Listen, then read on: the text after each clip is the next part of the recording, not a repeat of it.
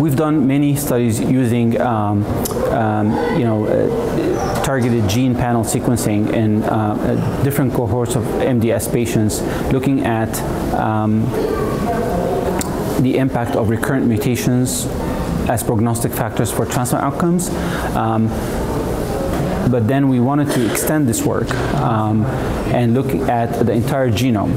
And therefore, in a cohort of about 500 patients, we were able to conduct a whole genome sequencing on all these patients, and we were able to show that using the data generated from these whole genomes and using AI-based analysis, that we're able to develop a model that had very high predictive performance for overall survival. We are now in the process of validating these results.